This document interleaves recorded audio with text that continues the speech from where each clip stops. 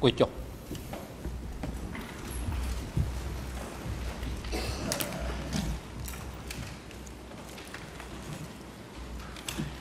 អង្គជំរះកម្មតកិច្ចដំណើរការនីតិវិធីសកម្មការនៅថ្ងៃនេះអង្គជំរះធ្វើសកម្មការបន្តស្ដាប់សក្ខីកម្មអ្នកជំនាញ Morris làm gì sẵn là cá lục ai hỏi đang đi ca vì thành lập hiệp vật miền phía ký được bọc cô để ông nhầm đẹp còn chơi như châu rùm được nông canh tầm là cá sẵn là cá ngày đi sung group lục thiến sầm rạp sập là cá ngày đi làm chi còn sầm qual khinh thá group phía ký chẳng đi được đấy đi miền vật miền vì lấy được muốn chia miền vật miền lục một tục không luôn càng crom sao sập là cá đi rồi lục nào xong lẹ bong sứt miền vật miền được to pi một tục sập là cá được ngày điลิขิตและบองสิทธิ์ระบบลุงเชียบานประกอบดอลกลามชีรุ่ยชัยเนจมเลี้ยงได้หนึ่งตรงดอลสกายกัมโดยไงนี่คือโลกสตีเฟนมอริสโลกเมียนวัตเมียนรุ่ยชัยโดยขนมบรรทุกสาวนาการดีสมกุลลุกเทียนบ่าวคุณที่ตะบงที่องค์ยมเรียสำหรับเรือสำนักส้มระบบจนจอดนุ่นเชียอยู่บนสันองค์ยมเรียบานตัวลิขิตส้มและบองสิทธิ์โจรวมขนมสาวนาการได้ตัวขนมบรรทุกสาวนาการนี่ระบบจนจอดนุ่นเชียจอดทั้งไงจีดับวนไข่ตุลาชนะปีบอลดับมวยได้บ้านมาเจาะท่าได้ก่อนมีปัญหาสุขภาพชื่อกบาชื่อจังแก่มันนายอย่างกุยยูบ้านมันอาจพิจารณารอมบันยูนังดำไปเมียนดัตเพียบโจรวมสามนาการในไข่ขังมกเมียนประสิทธิภาพรวมทำแล้วบองสิทธิ์โจรวมหนึ่งมีวัตเมียนได้ตัวขนมบรรทุกสามนาการในทั้งไงจีดับวนไข่ตุลาชนะปีบอลดับมวยมันเคยกำหนดให้เป็นนักสุขภาพขึ้นจอดหนึ่งที่ได้เพื่อล้างได้กรุเป็ดประจำกาปีนัดเพียบาไทยตอมสุขภาพขึ้นจอดในอบตกจอกไงจีดับบุญไข่ตุลาชนะปีบอลดับมวยบ้านก็ทำกอปีสถานเพียบสกปรกระบบลงนุนเชียนในไทยนี่ทำเมียนอากาศชื่อจังแก่ชื่อขนองรำไรอังกุยยูเหมือนบ้านหนึ่งบ้านพอดอลอนุสาถ้าสมัยอังยิมได้อนุญาตไอ้ลูกนุนเชียโจรวมตามนานกันจำนากาสัมนากาปีมันต้มมวยทัดกราวซาสัมมาการนี่ไอ้เรื่องมูลฐานนี่นึงโยงตามมารยาทในประเทศไปแต่มวยปรามในประเทศไต้ขนองอบตกองจำเนอนุญาตเอาจุดจอดนุนเชียโจร่วมนตามนานการจำนายการสัมมาการปีจังไงปีบรรทุกคมโคลนมวยทัดกราวซาสามการนี่ตามเยอะอุปกรณ์โซตู้สำหรับเปิดสัมมาการเป็นมวยไทยนี่อุปกรณ์ไอ้บกเล็กในโซตู้จบประปอนโซตู้สำหรับจุดจอดนุนเชียโจร่วมนึงตามนานการจำนายการสัมมาการปีจังไงทำลองเป็นในการจำนายการสัมมาการสำหรับไทยนี่เชียประตอตอนนี้เราจะการจุนเตอเมตวิกาปีก็ได้ดูนุนเชียคือดูเมตวิไปเจอกบเป้ทำไมมันโตการตั้งสมรดาวจะปัวสะใส Thank you, Mr. President. Good morning, Good morning, Council. Good morning, Mr. Morris. Before I move to my next subject, there is one follow-up question in relation to your testimony yesterday that I would like to ask you. We have a draft transcript from yesterday's proceedings, and in relation to a question from me about late King Father Sihanouk. You said at around 15:25 in the afternoon, and a bit further around 15:28. Following, let me read it back to you. You said, and I think that the King Father Sihanouk, was somebody who acted very rationally and with very careful judgment about what was in the best interest of Cambodian independence. And you say, but the late King Father made it very clear that Cambodia had to live with Vietnam, that it had to accept its reality, the existence of Vietnam to the east, and not to try to pursue policies that might encourage a more aggressive Vietnamese policy. I think that's clearly his position. This is what you said yesterday. Now, I briefly mentioned Prince Sihanouk's speech on the 11th of January before the Security Council of the United Nations.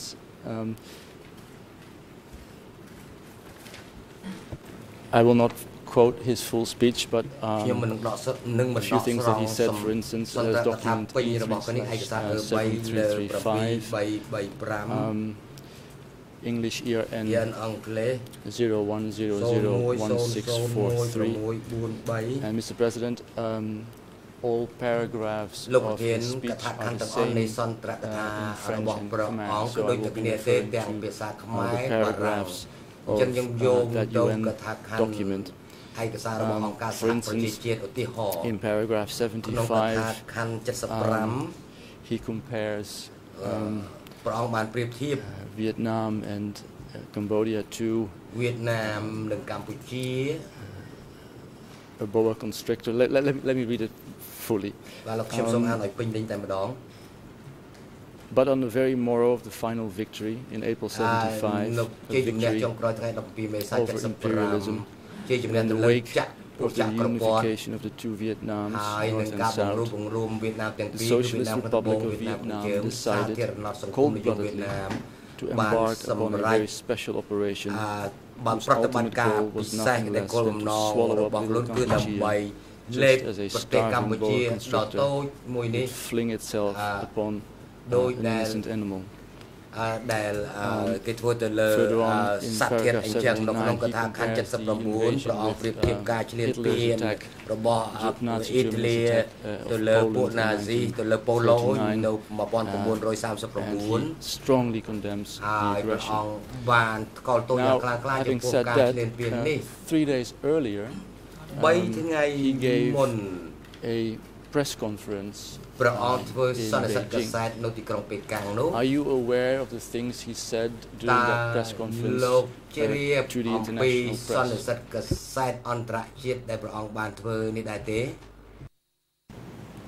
No, I do not recall what he said at that time. There he actually answered questions as to the policy of DK and DK's position and reaction toward Vietnam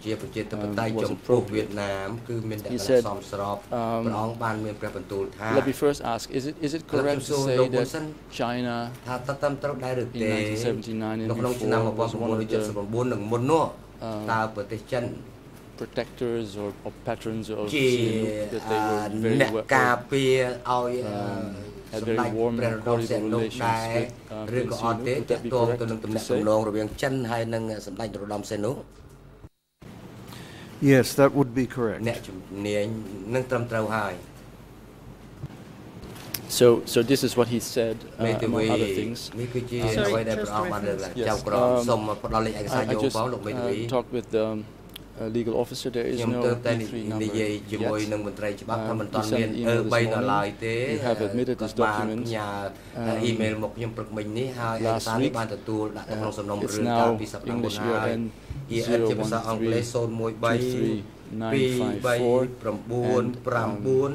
provisionally it's called E435.1.8. He said the following: you have a very clear, very ominous example of naked aggression in one country against another without any justification. They cannot turn Cambodia into a colony of Vietnam. Vietnamese are a satellite state of Russia. How can you be sure that the Vietnamese and Russians will be satisfied with the swallowing of Cambodia? As the French saying goes, the more one eats, the better one's appetite. After swallowing Cambodia, the appetite of the Russians, the Warsaw Pact, and the Vietnamese will grow. They will threaten Thailand. And after swallowing Thailand, they will swallow Singapore and Malaysia, as this is in the interest of Vietnamese imperialism and colonialism. Then he says, and that's important,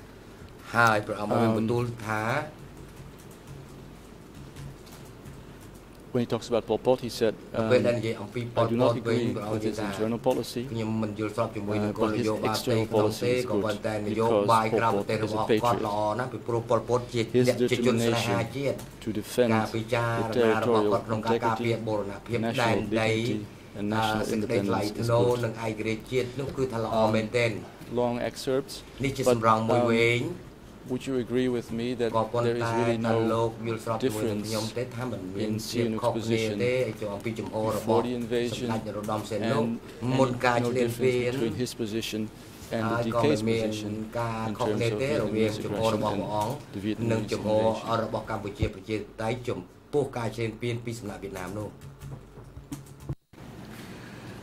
It would appear so on the basis of that statement. However, I would say that there was a common interest in repelling the Vietnamese invasion at that time. And so I would suggest that differences that existed may have been papered over because of the common interest. I would like to follow up on that, but I will not because of time. Let me move now to my next subject, Mr. Morris. And that is something that we could also debate maybe for the whole day, but we have to be very short on this. And that's Vietnam's, or the Communist Party of Vietnam's ideology and its position toward the Soviet Union. Because of time's sake, I would like to move immediately to the period of temporal jurisdiction of the court. You have quoted in your book Tan,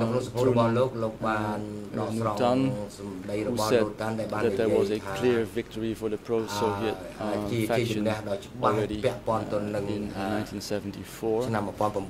However, you also mentioned in your book the fourth Congress of the Vietnamese Workers' Party and Communist Party in 1976. Could you describe Vietnam's position toward the Soviet Union after the Fourth Congress in December 1976?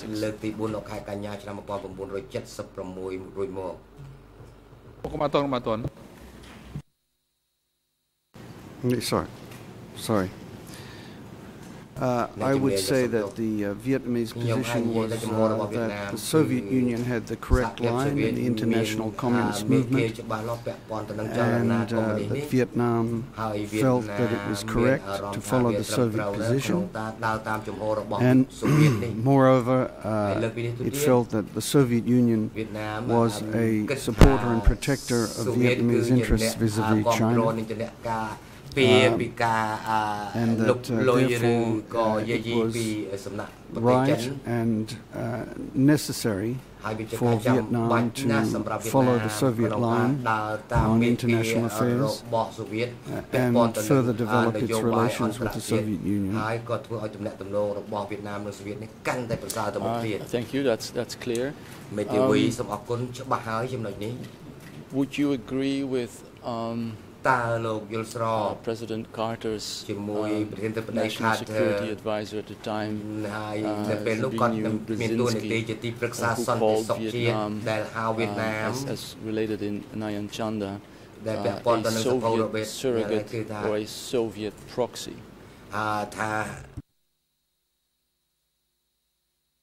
Vietnam នេះគឺជាកូនជឹងរបស់សូវៀតហើយ Tôi cũng toàn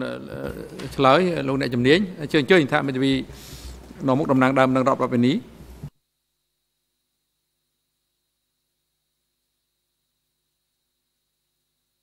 Merci Monsieur le Président. Juste une une requête en ce début d'audience si notre confrère pouvait systématiquement citer les pages où les ERN du livre de M. Maurice ou des autres sources auxquelles il fait référence. Cela permettrait à tout le monde de suivre. Il va assez vite quand il cite des sources. Donc si vous pouviez lui rappeler, M. le Président, de systématiquement citer l'ERN ou la page de l'ouvrage de Maurice et les autres sources auxquelles il fait référence lors de ces questions.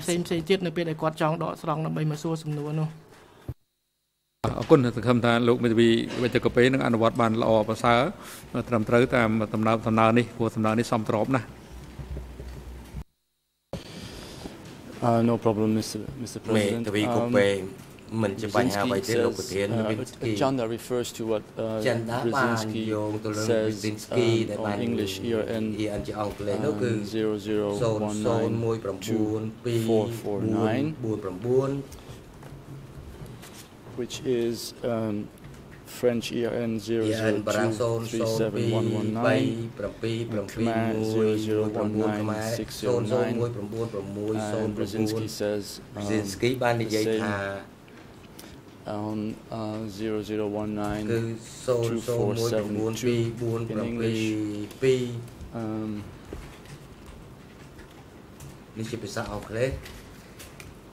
And in Khmer 0019163435, in French 00237136. So Mr. Expert, would you agree with the way Brzezinski describes Vietnam being a Soviet surrogate or a Soviet proxy?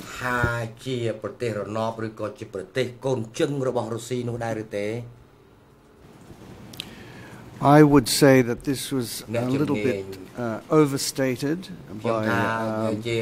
Dr. Brzezinski. You must recall that he was holding office in the Carter administration at that time, and his judgments were in part a reflection of the political situation and America's position at that time. My view is that the Vietnamese were making their own policy towards Cambodia and China, and that the Soviet Union was supporting Vietnam. And therefore, I would look at the initiative as being primarily Vietnamese in what they were doing with regard to Cambodia and China, rather than the initiative being the Soviet. But nevertheless, the Soviets supported Vietnam.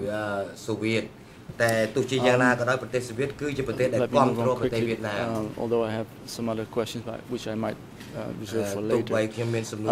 There's one particular key moment in communist history which is extremely important, which you say yourself as well, and that is the Soviet invasion in Czechoslovakia in 1968. In your book 01001817, you called the 1968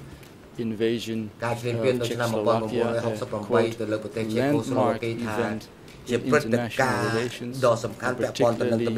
international communist relations. Could you explain to the chamber why that is?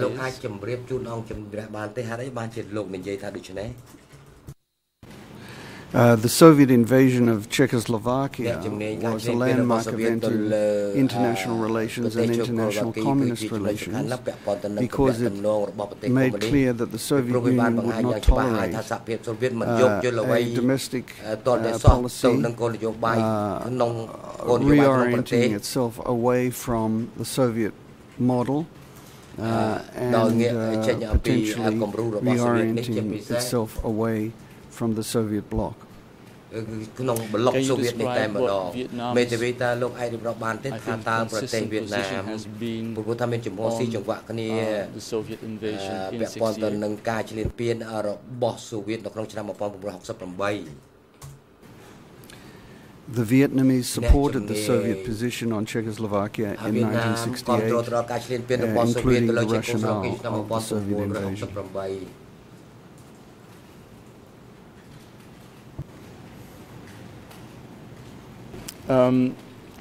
The reason I'm discussing Czechoslovakia One, because internal decay policies, especially by Son Sen, Czechoslovakia is a very important consideration. I will get back to that. But let me concentrate first now on something Nayan Chanda has said in his book. That is 0019 2401 and in English in French ERN that's 00237 080 Khmer 0019 580. Let me read it to you. In late 1978. Sorry, I don't think we got the English. I didn't hear it. Yes, I just mentioned it. It's 00192401, page 216 of his book. So this is what Chanda writes. In late January 1978, General Grigory Pavlovsky, Commander-in-Chief of the Soviet Ground Forces, arrived in neighboring Laos in his special Aeroflot jetliner for a friendly visit. Vietnamese Minister of Defense, General Vo Nguyen Yap, flew to Vieng Sai in northern Laos for an unpublicized meeting with the Soviet general to review the Cambodian situation. Pavlovsky advice, the Vietnamese official told me years later, was do a Czechoslovakia. It goes on to describing Yap's reaction. But Soviet advice to Vietnamese Communist Party leaders do Czechoslovakia. Was there something that you found as well, or did you find evidence in the Soviet archives confirming this Soviet advice to Vietnam?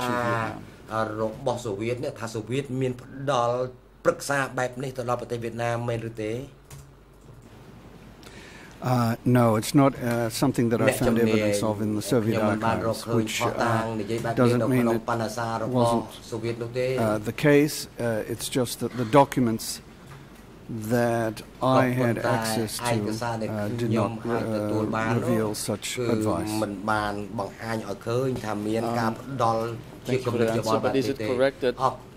in your book, 01001773, you quote Tran Nguyen, who, according to you, was a member of the Central Committee of the Vietnamese Communist Party.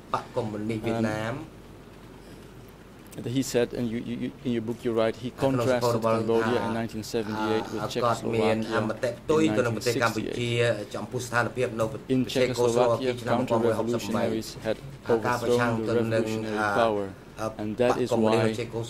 bringing in outside forces was necessary. This is a quote from this Nguyen in 78. Does that quote somehow could confirm Russian advice to do a Czechoslovakia in Cambodia?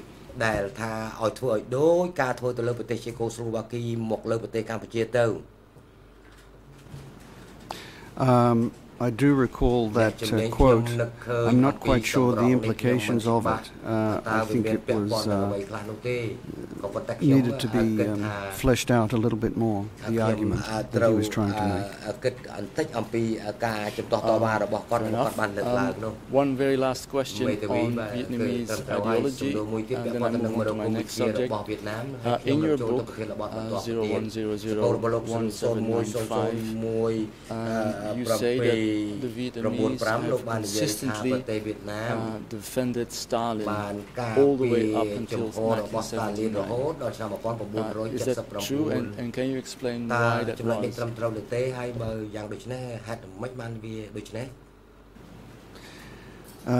Yes, it's true. And as to why it was is an interesting question. I think that the Vietnamese communists celebrated the Communist International, the Comintern, as a great period in the history of the communist movement. And Stalin was the head of, not the official head of the Comintern, but the de facto leader of the Comintern during most of its life. It was the Comintern which created the Vietnamese Communist Party, and it was Stalin who more or less was the most revered leader of international communism at the time, in which the Vietnamese Communist Party, had later renamed the Indo-Chinese Communist Party, was formed. I think that the Vietnamese communists believed that Stalin had created a unified international communist movement, and that he did not tolerate divergency, he did not tolerate independence, and therefore he was a model for the development of the communist movement in the time subsequent to his death. The Vietnamese were very unhappy with what we used to call polycentrism in the communist world. The Vietnamese were unhappy with different centers of power in the communist world, and they wanted to see, as Ho Chi Minh said just before he died, that the reunification of all the communist parties is one of my most cherished hopes. One follow-up. Isn't it correct that even in 1979, after they had invaded Cambodia, celebrating, I believe, the 100th birthday of Stalin, they still argued that Stalin's policies were correct.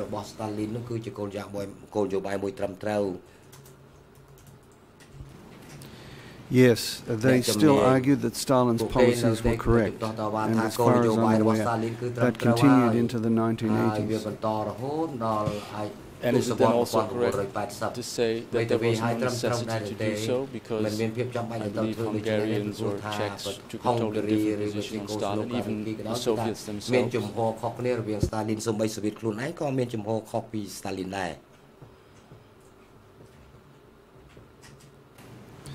Yes, that is correct. There was no political necessity in terms of the national interests of Vietnam or of the security interests of the Vietnamese Communist Party to be celebrating Stalin, Stalinism, and the international communist movement under Stalin. I think the celebration of Stalin and the international communist movement reflects the true ideological beliefs of the Vietnamese communist leadership. Thank you, Mr. Morris. Let me move on to my next subject. We briefly touched upon it yesterday about when we were talking about the Vietnamese perspective of Khmer. You also in your book on 0100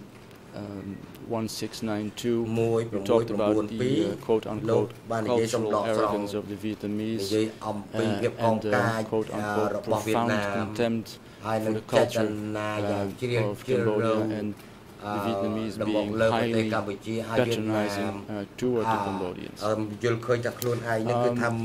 What's interesting is that in Chanda and Philip Short, for instance, we see the same things. But let me move away from the cultural arrogance and contempt for the culture of Cambodia to other well, quote-unquote characteristics of Vietnamese leaders. I'm not interested in what the average Vietnamese person would say, but I'm interested in what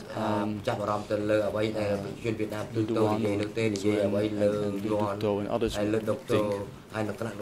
Words that I have written down reading Chanda and Short and others are the following words. So they are not mine. Calling the Vietnamese in their foreign policy arrogant, deceitful, condescending, untrustworthy. And I'm particularly interested in the words deceitful and untrustworthy. You have seen in the Soviet archives, if I understand correctly, Soviet Union complaints, diplomats in Hanoi complaints about deceitful behavior of the Vietnamese in, I believe, 1972. Can you expand a bit on this? And while he's waiting, since you yourself said you're quoting somebody, please give us the references. Certainly. The expert is talking about untrustworthy Vietnamese on 01001876 and 01001878. Chanda is talking, just give the English here, and on 00192588 about Americans being suspicious about the quote-unquote tricky Vietnamese.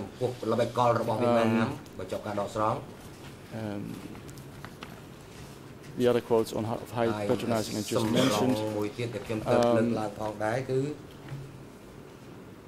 I believe the expert in his book refers to on page 01001720 to Henry Kissinger, noticing the condescending, cynical attitude of Le Duc Tho,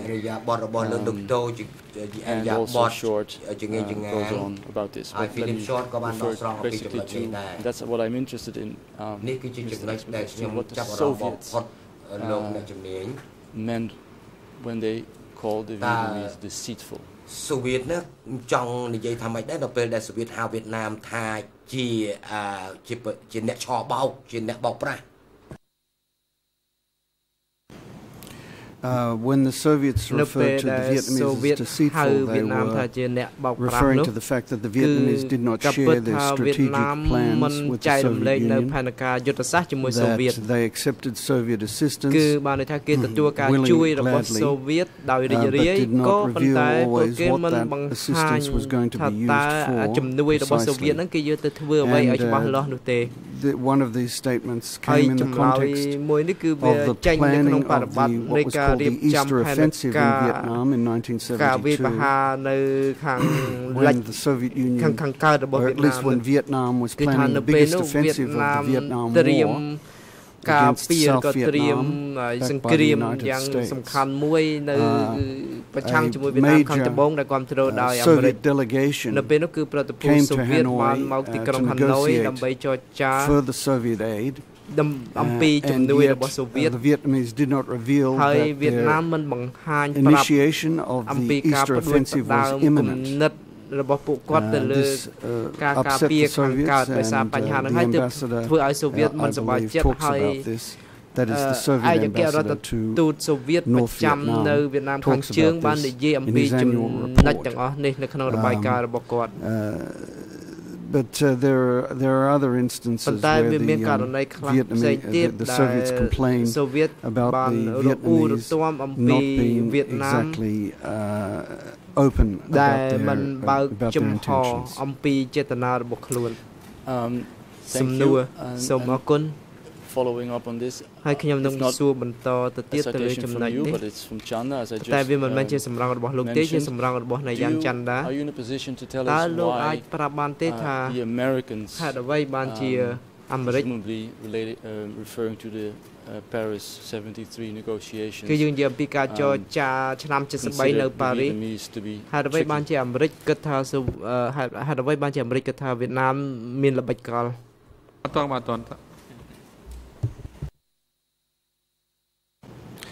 I think that the Americans were upset that the Vietnamese would often make public statements and take political initiatives in front of the press at a time without forewarning the United States to try and create some kind of fait accompli in negotiations, to reveal some secret discussions, and therefore the Americans were upset that the Vietnamese communists would not follow the normal agreed rules of the game in negotiations, secret negotiations.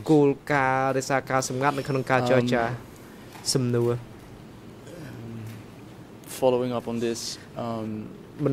course, what's also very interesting is Chinese perspective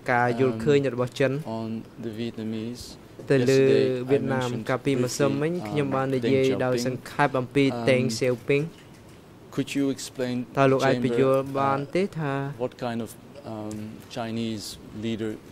Deng Xiaoping was? How should we view Deng Xiaoping in terms of foreign policy? I think Deng Xiaoping was a Chinese nationalist and a pragmatist who wanted to reorient Chinese foreign policy in a way that would guarantee Chinese security against what was perceived as a Soviet threat to China, a Soviet threat of encirclement of China, partly through Vietnam. And the creation of bases, of course, in Vietnam, which would be considered a security threat to China. I think that at this time, Deng Xiaoping was very open to new alliances, new relationships in international politics, which is why he forged a closer relationship with the United States in the late 1970s. Is it correct that doing research in Soviet archives, you found a very positive characterization of Deng Xiaoping by ចំពោះលេយួនចម្លើយ Yes, sorry, to be quite honest, it's just a vague memory that part of the ខ្ញុំចាំមិន research. ច្បាស់ទេប៉ុន្តែវាជាផ្នែកមួយនៃការស្រាវជ្រាវរបស់ខ្ញុំសំណួរមិនអីទេខ្ញុំនឹងស្វែងរកនៅសម្រងជាក់ស្ដែងមកបង្ហាញជូនលោក On the one hand, គឺថាហេតុដែលខ្ញុំលើកយកចំណុចនេះមកនិយាយព្រោះថាមកខាងវៀតណាមឬក៏លេយួនគឺមានគំនិតវិជ្ជមានជាមួយតេងសៀវពីងប៉ុន្តែមកខាងទៀតខ្ញុំនឹងអាននៅសម្រងមួយដកចេញពីនាយចន្ទដានិយាយអំពីតេងសៀវពីងឬក៏និយាយអំពីគោលជំហររបស់តេងសៀវពីងចំពោះវៀតណាមលោកប្រធាននេះគឺជាសភៅ3/316អង់គ្លេសមានលេខ001924446បារាំងមានលេខ002371116និងខ្មែរមានលេខ001911604 Chandaនេះគឺជា I find very interesting អ្វីដែលចន្ទនិយាយហើយខ្ញុំគិតថាជារឿងគួរឲ្យចាប់អារម្មណ៍មួយ quote ខ្ញុំសូមដកស្រង់ Ironically the man who seemed to hate the Vietnamese most passionately whose re-emergence had been welcomed by the Vietnamese. A Thai diplomat says the moment the topic of Vietnam គឺថាប្រធានបទអំពីវៀតណាមត្រូវបានលើកឡើងហើយយើងអាចឃើញថាវាមានការផ្លាស់ប្ដូរ His hatred for the Vietnamese was visceral. គំនិតរបស់តេងស៊ីពីងគាត់ស្អប់វៀតណាមហើយគាត់ and called the Vietnamese dogs. ហៅវៀតណាមថាឆ្កែ The Vietnamese Deng announced at a press ហើយ conference បន្ទាប់មកទៀតគាត់បានធ្លាប់ប្រកាសនៅក្នុង were the hooligans of the East. សន្និសីទកសែតខែវិច្ឆិកាថាវៀតណាមគឺជាជើងកាងតើលោកអាចបញ្ជាក់បានទេអំពីអ្វីដែលអ្នកការទូតថៃបានរៀបរាប់នេះ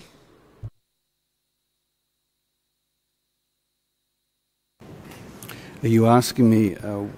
ចម្លើយ លោកសួរខ្ញុំអំពី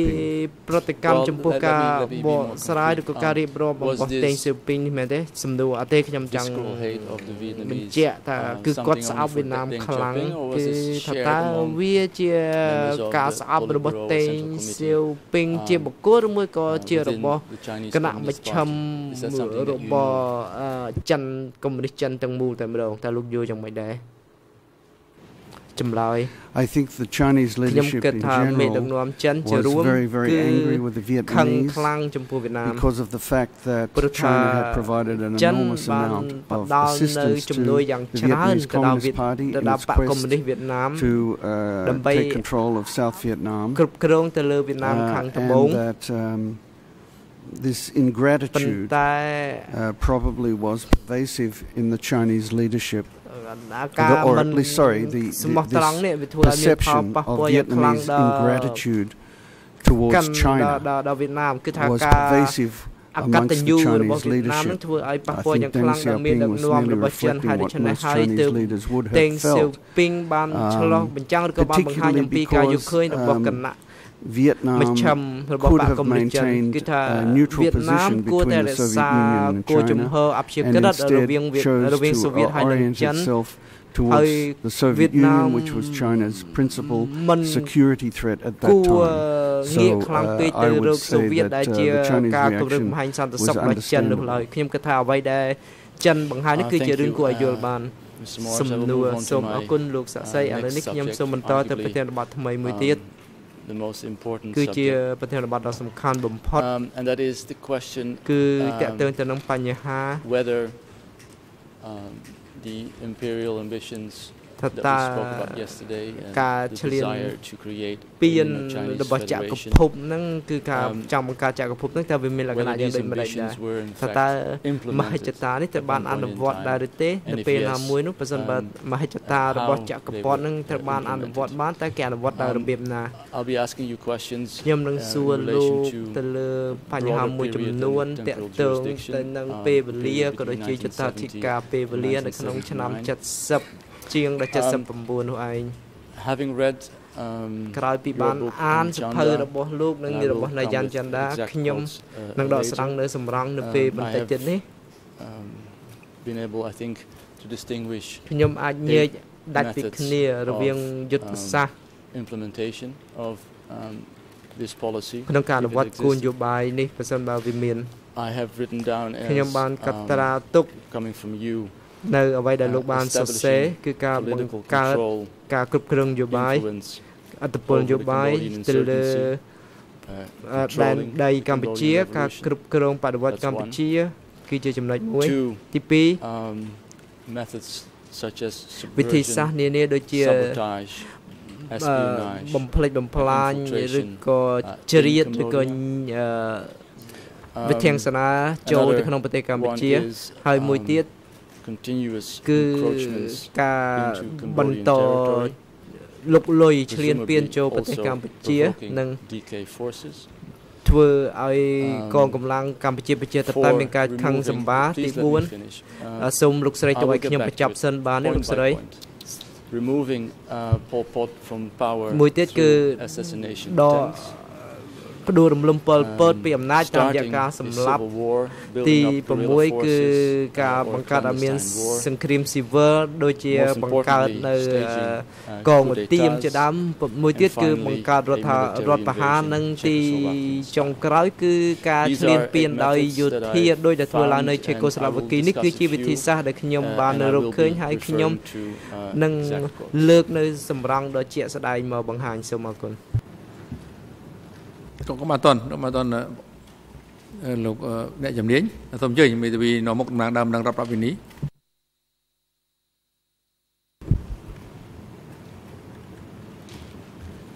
Merci Monsieur le Président. Un problème dans la méthode, me semble-t-il. Notre confrère a trouvé 8 méthodes dans l'ouvrage de Maurice. Pourquoi ne cite-t-il pas systématiquement les passages auxquels il fait référence pour que l'expert soit en mesure sur ces 8 points de dire s'il est d'accord ou non, plutôt que de présenter des conclusions générales, une espèce de mini-plaidoirie sur ses propres conclusions sur l'ouvrage de l'expert. Je ne vois pas en quoi ça gêne notre confrère aujourd'hui de citer systématiquement, point par point, les sources. C'est le but d'avoir un expert dans cette chambre, de tirer profit de l'expertise de l'expert et non pas de la connaissance, des savoirs et des plaidoiries de notre confrère. I actually said that I will do that after first having read out all methods to get the general picture. I will move now to his example. But generally, Council, she's right.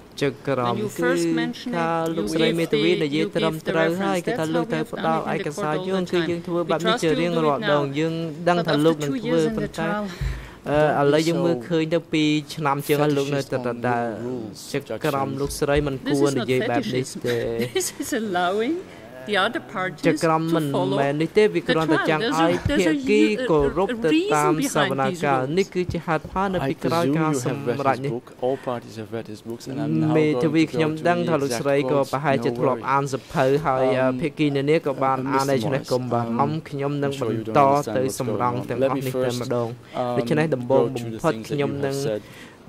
in your book និយាយអំពីអ្វីដែលគាត់បានសរសេរគឺ011721គឺលោកបាននិយាយថាវៀតណាមកុម្មុយនីស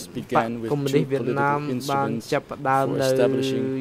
យុទ្ធនាការនយោបាយពីរមួយគឺគ្រប់គ្រងផ្នែកនយោបាយទៅលើឧទាមកម្ពុជាហើយទំព័របន្ទាប់គឺ010072គឺលោកនិយាយថាវៀតណាមបានប្រើប្រាស់វិធីសាស្ត្រគ្រប់គ្រងទៅលើបដិវត្តន៍កុម្មុយនីសថាលោកអាចប្រាប់បានទេថាលោកមានន័យយ៉ាងម៉េចនៅពេលដែលលោកសរសេរបែបនេះ The Vietnamese had two principal instruments at the beginning of the insurgency of 1970 against the government of Lon Nol, and the Vietnamese military forces attacks on the government of Lon Nol. The Vietnamese had two principal instruments for controlling the insurgency. One was liaison committees which were set up between the Vietnamese communists and the Cambodian communists, which were these liaison committees were controlled by the Vietnamese. And secondly, they had what were called the Khmer Viet Minh, the Cambodians who had retreated from Cambodia in 1954 at the signing of the agreement between France and the Democratic Republic of Vietnam. Those Cambodians who retreated back to North Vietnam in 1954 were reinfiltrated back into Cambodia from 1970 onwards. And Hanoi believed that these Hanoi trained Cambodian communists would be an instrument for Vietnam to control the Communist Party of Cambodia. On page 01001723 of your book, you say, and I quote you, the blatancy of Hanoi's desire to control the Cambodian insurgency. What did you mean when you wrote the blatancy of Hanoi's desire to control the Cambodian insurgency?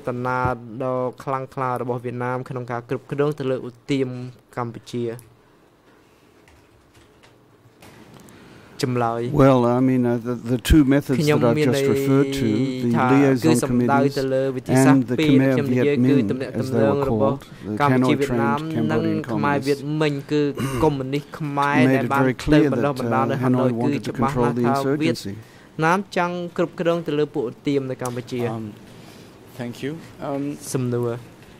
In your book on page English ERN 01001734, you say the following. In the aftermath of the independent victory of Khmer which had bestowed international legitimacy upon the new Cambodian regime, Hanoi was forced to wait and try other methods. What did you mean that Hanoi was forced to wait and try other methods?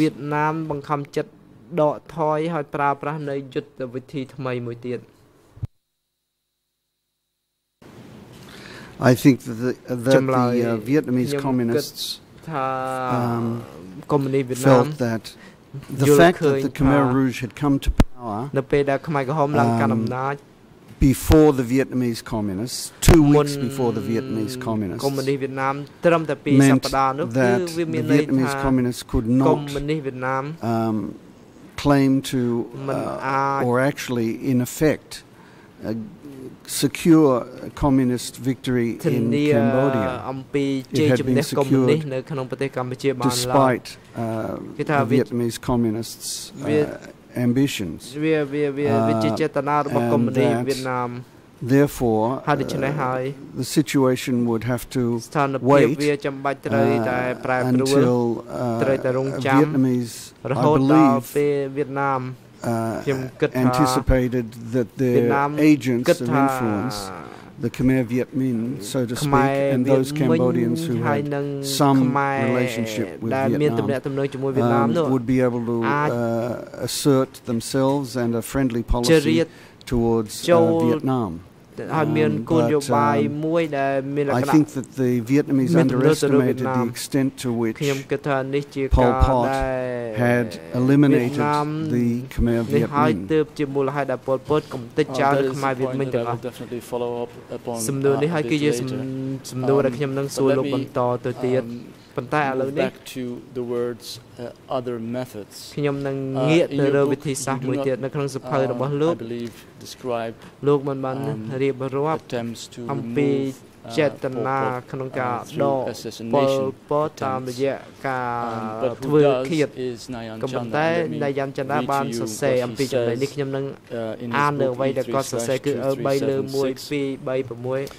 English ERN 00192266, French 00236977, and Khmer 0019139596.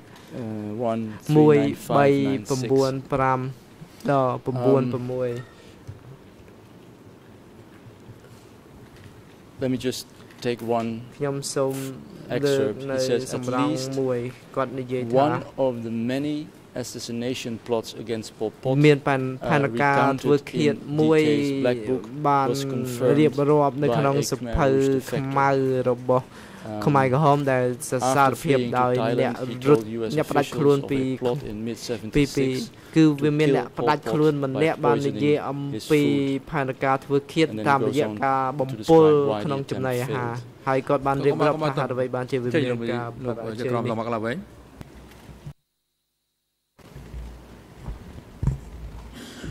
Oui, merci Monsieur le Président. Je pense qu'il y a un problème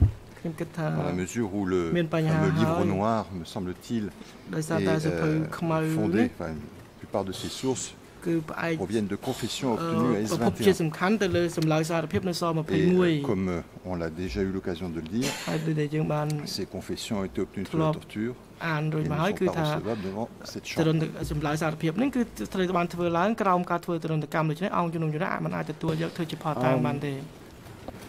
That's actually a very interesting observation because that's a subject that I will be discussing with the experts soon. The implication of what you're saying, Judge Levin, is that whatever DK កម្ពុជាប្រជាធិបតេយ្យបាននិយាយជាសាធារណៈអំពីគេថាមិនដែលនិយាយជាសាធារណៈអំពីចេតនាធ្វើឃាតគឺវាមានតែតាមរយៈចម្លើយសារភាពដែលធ្វើនៅមន្ទីរស-21ប៉ុណ្ណោះខ្ញុំនឹងពិភាក្សាអំពីនួនជាបន្តិចទៀតនេះហើយនឹងគោលជំហររបស់នួនជាចំពោះវៀតណាមតើវាពិតទេដែលថានួនជា informed intelligence position អាចមានទូនាទីបញ្ជាក់ច្បាស់ទៅលើចំណែកនេះប៉ុន្តែខ្ញុំមិននិយាយទៅលើសភៅខ្មៅទេខ្ញុំនិយាយអំពីនាយ៉ាន់ច័ន្ទដា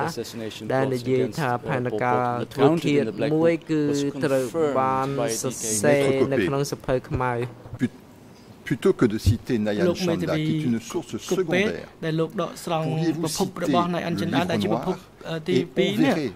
effectivement quelle est la source sur laquelle s'appuie le livre noir pour de telles affirmations. Parce que citer des sources qui sont elles-mêmes, qui citent d'autres sources, n'aboutit à rien. That doesn't make any sense what you're saying. Je vous en prie, Maître Copé, vous pouvez vous abstenir de ce genre de commentaires. I certainly will not. I'm not referring to the Black Book to be very clear. I'm referring to a KR Khmer Rouge defector who recounted assassination plot towards US officials. Nothing about the Black Book. Do you know, do you have knowledge as to existence of assassination plots of Pol Pot? No, I do not have knowledge of assassination plots against Pol Pot. The sources that I was using did not refer to them, so I don't know whether they were true or false.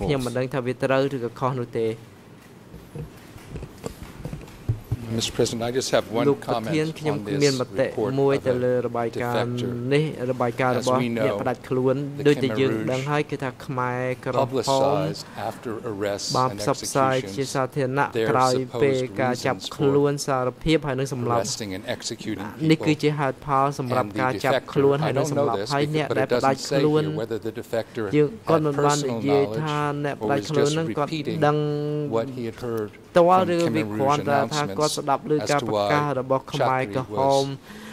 arrested and executed. So I think it is possible, but I don't know, that the source of this defector's statement is simply an S21 confession under torture. How would that be possible if he was in Thailand talking to US officials? Thank you. I'm happy to explain again. As I stated, the DK publicized to its cadres these confessions. We know this Q Sampan would read confessions, and others would to cadre. So that's how they would know that the Khmer Rouge was alleging that there was a plot to assassinate, and that's why Chakri was arrested and executed. Whatever, Mr. Prosecutor. Let me move on, to what is arguably the most important method of implementing Vietnam's ambitions, the assistance in orchestrating coup d'etats. because of time, it's not possible to discuss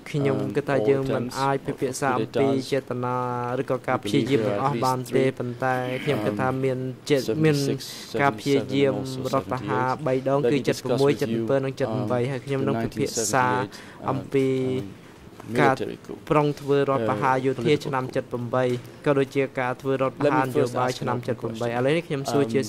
What is it that you know of any involvement of the Politburo ចូលរួមរបស់ការិយាល័យនយោបាយរបស់វៀតណាមនៅក្នុងការត្រៀមរៀបចំរដ្ឋប្រហារនៅកម្ពុជាប្រជាធិបតេយ្យនោះ I'm sorry, I don't know anything about ចម្លើយសំទោសខ្ញុំអត់ដឹងអំពីទូនាទីរបស់បកកុម្មុយនីសវៀតណាមគឺការិយាល័យនយោបាយរបស់វៀតណាមក្នុងការរៀបចំរដ្ឋប្រហារនៅកម្ពុជានោះទេ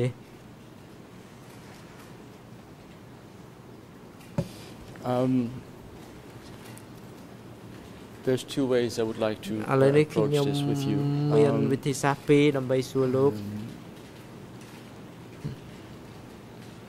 Let me start with the first way, and that is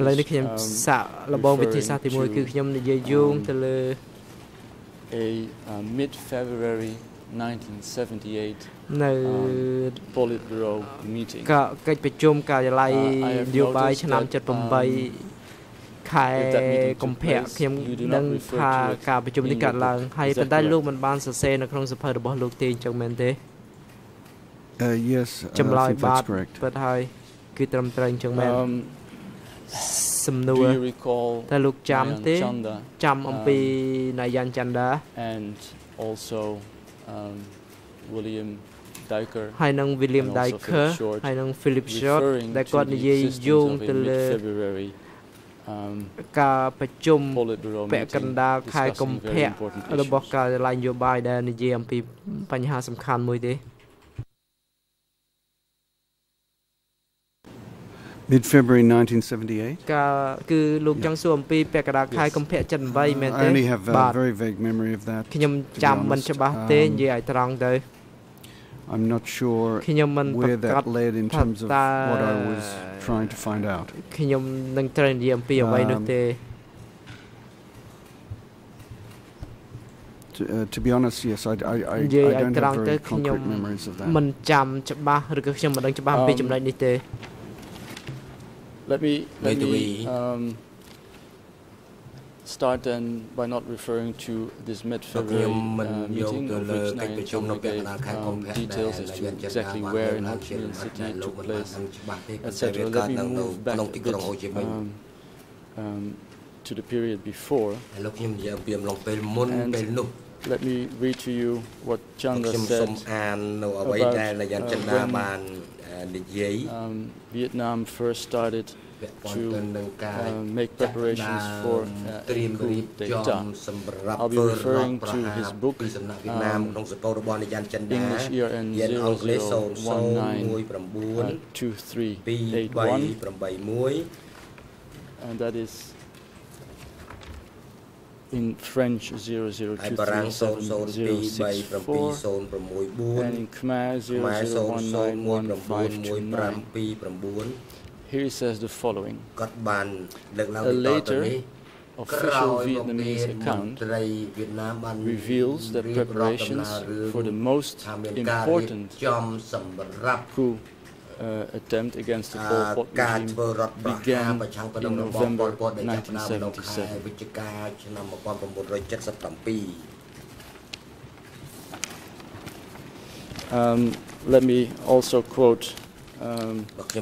what apparently a Soviet diplomat told a colleague of his from India, that is Chanda 00192383, and the French 00237065 and 66, and Khmer 001915. លោកមិនវិឲ្យលេខ EN សារថ្មីឡើងវិញព្រោះលោកនិយាយញាប់វិញបកប្រែបកមិនតាន់ទេ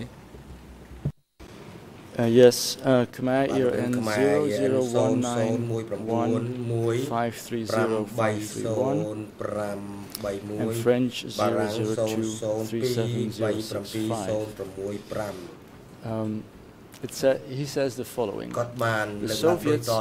were also kept informed of Vietnamese moves against the Pol Pot regime. In November 1977, a Soviet diplomat in Hanoi confided to an Indian colleague that an anti-Pol Pot resistance was in the making. It consisted of a group of 10 to 15 central-level leaders, at least 3 of whom were old members of the Vietnamese-led ICP. These preparations, which presumably already started at least in November 1977, is that something that you came across during your research in the Soviet archives?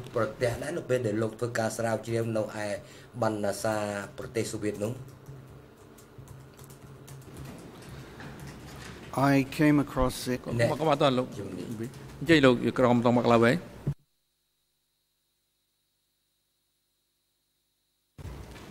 Juste pour les besoins du transcript, Maître Copé, est-ce que vous pouvez nous dire si par hasard vous auriez les noms des officiels vietnamiens auxquels se réfère Nayan Chanda, le nom du diplomate soviétique ou le nom du diplomate indien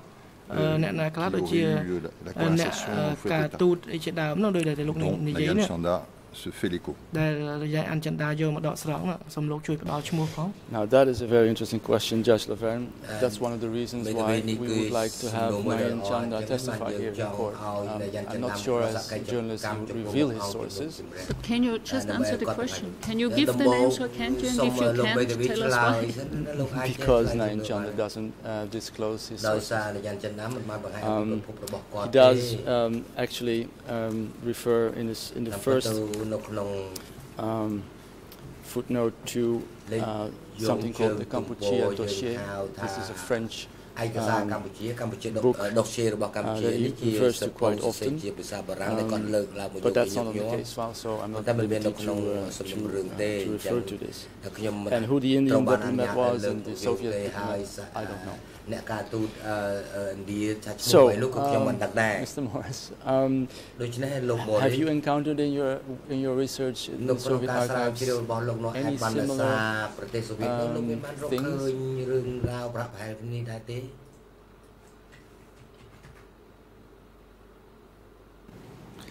What I encountered was evidence of attempted insurgency, but not necessarily of a coup d'etat. The concept of a coup d'etat was not something that I came across in my research. Again, that's not to say that such things did not occur. I can only say what I saw, what I read, and I did not read about attempted coup d'etats. I did read about attempted insurgencies against the government of Democratic Kampuchea. I'm not sure if you're correct, and that's also the reason why I gave you the excerpt from your dissertation yesterday, and I hope you had a chance to have a look at this. Let me repeat the English here, and again, Mr. President, 013-35197. This is what you wrote in your dissertation. According to a major from the National Army of Democratic Kampuchea, who had defected to Thailand in September, Heng Samrin had attempted a coup against the government in Phnom Penh the previous April. However, the second-in-command of Heng Samrin's 4th Division, based at Kampong Cham, warned the government and the plot was crushed. So it seems that you do speak about a coup.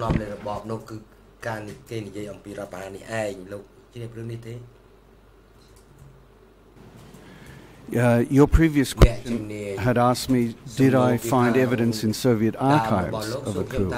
in my reading of the Soviet archives? And my answer to that is, as I stated, no, I didn't find evidence in Soviet archives. The evidence you cited from my dissertation is not from Soviet archives. I apologize. That's absolutely correct. Before I move to the mid-February 78 Politburo meeting, let me just follow up a bit on this excerpt. Are you in a position to tell us who the major was that defected to Thailand, who said that Heng Samrin had attempted a coup against the government in Phnom Penh the previous April? No, I'm not in a position to tell you simply because I do not know. I reported everything that came in an AFP report from Hong Kong in December of 1978. But I think I revealed everything that was in the report of substance. I do not have any knowledge of who the major was. Maybe it's because of us, but we weren't able to locate this AFP report. One question, you referred to the previous April. Now, is that April 78 or is that the April in 77?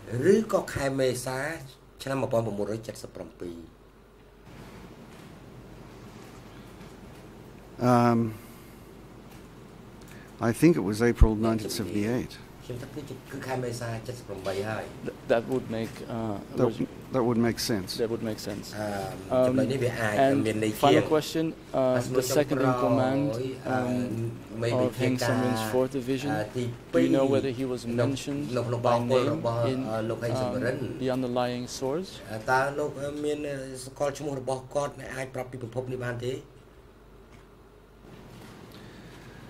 I doubt that he was mentioned by name because I think I would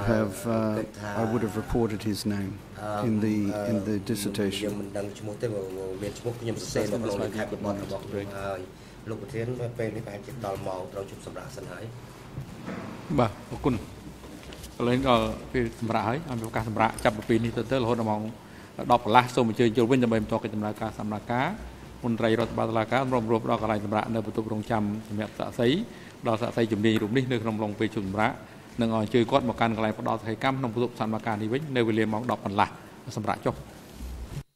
Sông Jane Crocker.